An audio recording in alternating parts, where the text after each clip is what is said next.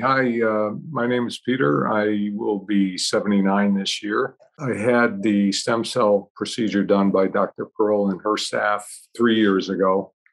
That was a time when my knee was literally bone on bone, and I was in a severe pain situation, really limiting normal activities like walking and going up and down stairs, even sleeping, driving a car, and so on. The pain relief was almost immediate after the procedure. The procedure was done in one day, actually half a day, not very difficult to tolerate, and it was followed a month each with two additional shots. Then was the time I began the physical therapy, and I about a month or two following the injection, the initial injections, I was able to get back to most of my normal activities, which involved going to the gym, walking, playing pickleball.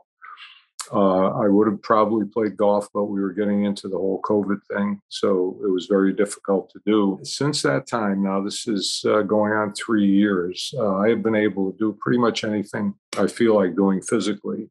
So the pickleball is probably 4 or 5 times a week.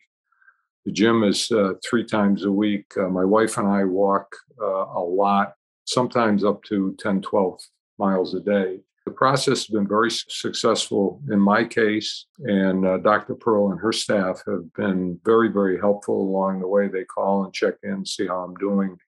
And if I ever have a question, they're very ready and able to answer it. I would recommend this kind of a procedure. I can go upstairs two at a time. I mean, I can do things that I was able to do in the past when my knees were normal, but now there's like shreds of meniscus there. Mhm. And I really believe the procedure regrew the cartilage and repaired the bone. Mm, It was intended to do because mm. it's fine.